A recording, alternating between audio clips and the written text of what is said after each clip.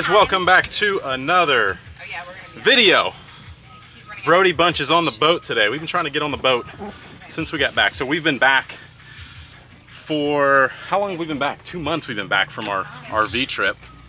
And kids have been in school, so we've been sort of laying low on making videos and whatnot. But we are back in the swing of things. Now Kendall's not with us today. She is at a little church trip this weekend.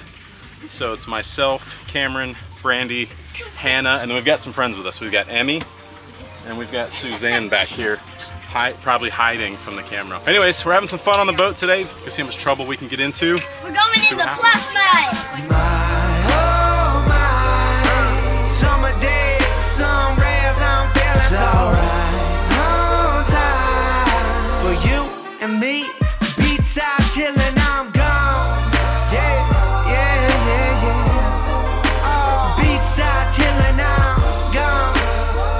Yeah, yeah, yeah. Beachside chilling, I've been living like the summer day, sunny weather never rains. Going out every night, meet another girl, another name. Running my city, they know when it's me. Doing a show, they be coming to see. Making a bread and I'm packing it up and I'm walking the bar and all drinks are free. No, I never. All right, this is probably one of the greatest places on earth, in my opinion. If you were to ask me, if I were to ask you guys, would you say the May River in Bluffton is like one of the greatest places on earth? I mean, come on.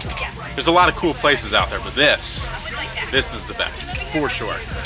And there isn't just like one particular thing that makes the May River a special place. It's everything and it's collective that makes the May River in Bluffton like a very special place. So our plan today is to head over to the sandbar. We're pretty close to being there.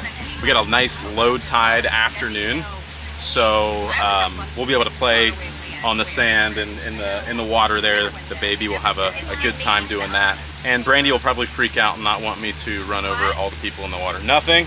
I got this. We're totally good. I got it.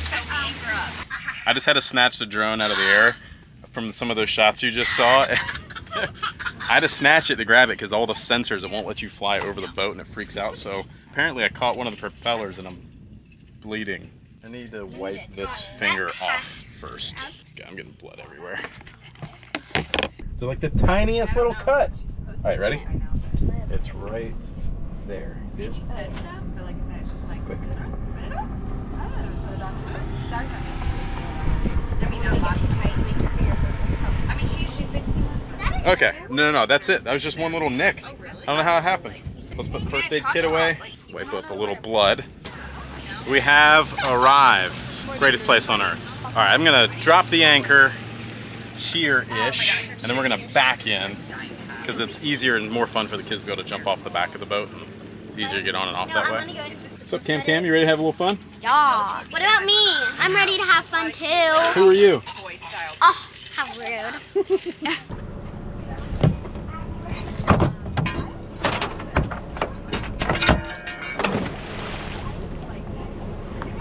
Mom, do you see the flip mud? I'm gonna throw one in the back too.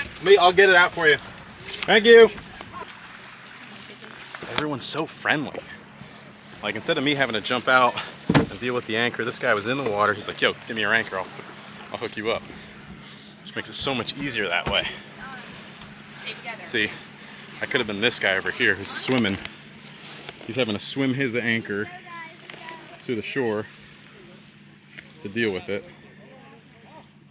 I'm thankful to not have to have done that. It's the first week of fall, and we finally made it to the sandbar. It's the most beautiful day of the year, though. Look at this kid. Look at her. Where are you going? Where are you trying to go? Huh? I love her. There's no way the water temperature is cold. Oh, it's like knee deep. You guys are a bunch of fraidy cats.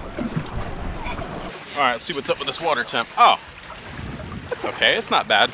Now, I got to be careful because the tide here is an extreme tide change. Even from when we got here, that anchor was right at the water line. You can see it's already probably 6 feet down from there. So the water's going to drop quickly, which means this boat will be sitting on the ground in probably the next 30 minutes. So I'm going to have to push it out a few more feet to prevent that from happening.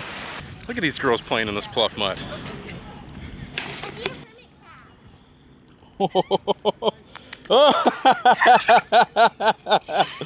come here, babe, come Come here. I was the first one to go in. I gotta fall. No, I'm really. Ow. This is pluff mud. This is like, it's marsh mud basically, and the kids love to come over here. Oh God. Oh, God. Daddy!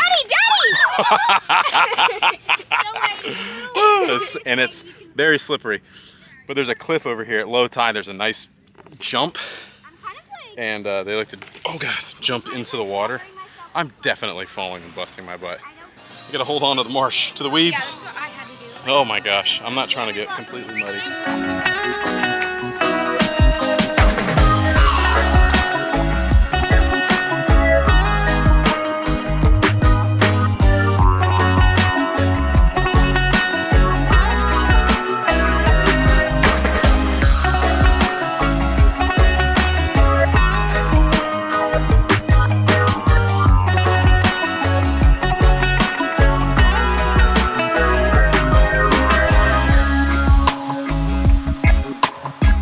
Now, if you guys are interested in what our boat is, for anybody who might care, it's a 2017 Sea Ray 270 SDX. There are a lot of things to love about this boat. Big open deck floor plan. It's got a small bathroom in it. It's got a Mercury 350, which is a supercharged inline 6. Love that motor. It's been really good to us. The big swim platform on the back, the rear deck, padded seat area, all that. There's a lot of really cool things about it. If you want to see more of a like tour video of it, let me know, and we'll come back down to the marina and we'll shoot some if you want to see more specifics. But for anybody who might be interested, that's what our boat is. It's getting super shallow here. We're gonna have to move the boat out. Oh my goodness, look at these muddy girls. Yeah. You did? Yeah. It's getting shallow. Can I get a shot of us again? Sure. A few minutes though. All right, now I gotta go pull the front anchor out. I can't take you guys to do that because you'll get wet. You guys don't want to get wet. Everyone's complaining about how cold the water is. I'll leave you on the boat. I'm gonna jump. I'll go move the front anchor. And then we'll hang out here a little longer. Oh yeah, I got the baby. Ready to experience a little pluff mud, a little May River. Oh yeah, it's like a bathtub, but better. What do you think?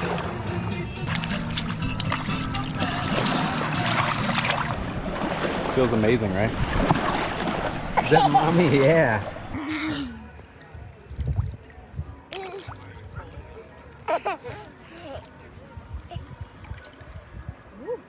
Oh yeah. You ready to walk? Oh yeah. Let's take some steps. Oh yes, girlfriend. We're doing it. There you go. Come here. Say hi, mommy. Say hi. Come on. She doesn't want to touch the sand.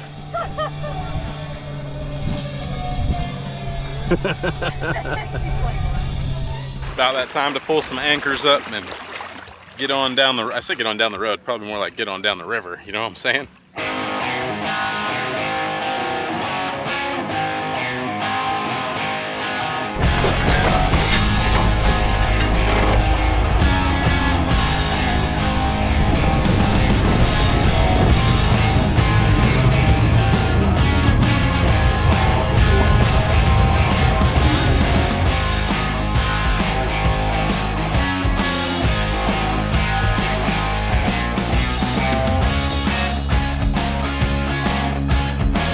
We just saw a dolphin, which we see dolphins all the time on the boat, and it just never gets old. So we're gonna see if I can get a little closer, show you guys this cool dolphin. Sometimes they like swim up to the boat and they're like cool and more interactive, and other times they're like, yeah, pound sand, get out of here, bro. So, ooh, there's a couple of them swimming together. All right, here you go. There they are. Look straight ahead. Over here. Oh, here we go. Here we go.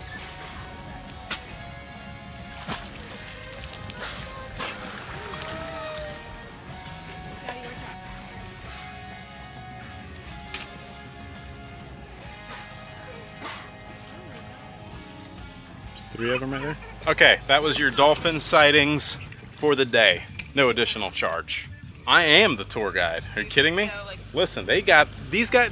They just got a free dolphin tour. I love seeing dolphins. You know what I'm saying? It never gets old. We've lived here our whole lives. It never gets old. never gets old. Alligators are the same way. Always cool. Every time. Here's a pro tip for you. If you're fishing, if you look at the pelicans and the birds and where they're you know, going for fish, if you're trying to get some like bait fish or something, figure out where the birds are. That's where the fish are. They can see. Oh, it's behind us. Hold on, let's turn around. They're all fighting for the same fish. You got pelicans circling? Ooh. Like, he wants whatever they have. Oh, cool there. Wouldn't it be awesome to see a pelican and a dolphin like going at it? See, that's where the fish are. Oh, there's where the dolphin is. Told you. All right, we got to keep moving. There's dolphin all over the place. Clearly, there's like 3 of them right there. And there's one out there. There's clearly a lot of fish here. You see all the birds, the pelicans, the dolphin, lots of good, probably small fish, little bait fish. Throw a cast net out there, scoop up a bunch of them, and then go catch some tarpon or something somewhere. I love it here. This is awesome. It really doesn't get any better.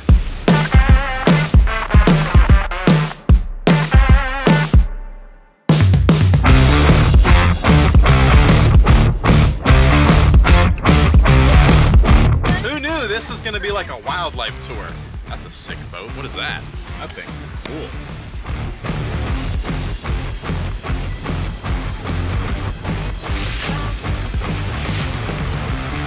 So you guys have heard us talk about Brandy living on a sailboat as a kid, kind of a teenager, spending time in the Virgin Islands on a sailboat that her dad built. It's pretty cool.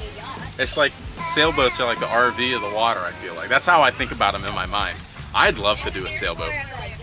Yeah, she said it's a similar way of life. You guys probably maybe didn't hear that. I would love to do sailboats. It's a huge learning curve. Like, you got to really know some stuff.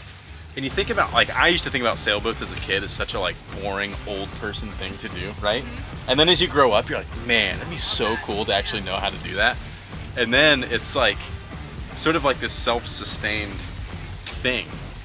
I would love it. It'd be super rad to know how to manipulate the sails to get to where you want to be and not rely on gasoline and that sort of stuff. I'm obsessed with that.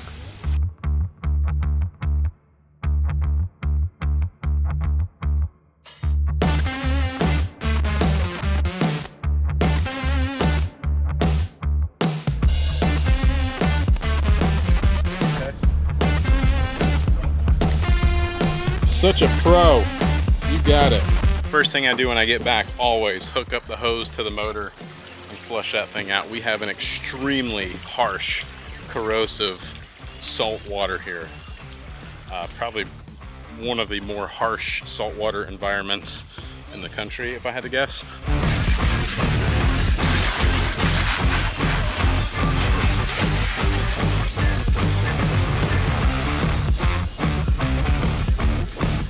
We got this thing all cleaned up. We didn't actually get rid of the RV either, by the way. I didn't actually trade it for the boat. We've had the boat.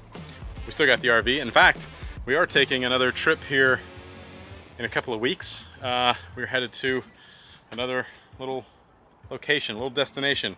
Might actually be camping in the Land Cruiser. I'm also taking the Land Cruiser on a 4 or 5 day trip and gonna be living out of that to Overland Expo East in Virginia. So that'll be a lot of fun. I'll put a link to my other channel here, my personal Beav Brody channel, if you guys want to follow along on any of the truck stuff, overland type camping, truck builds, that sort of thing. I'll put a link up here or down in the description below. Otherwise, I think that's it. I hope you guys enjoyed today's video and a bit of a different adventure for this channel from what you guys have seen so far. Some boat time. So anyways, give this video a thumbs up if you liked it. Subscribe to the channel if you aren't already. See you guys in the next video. Peace.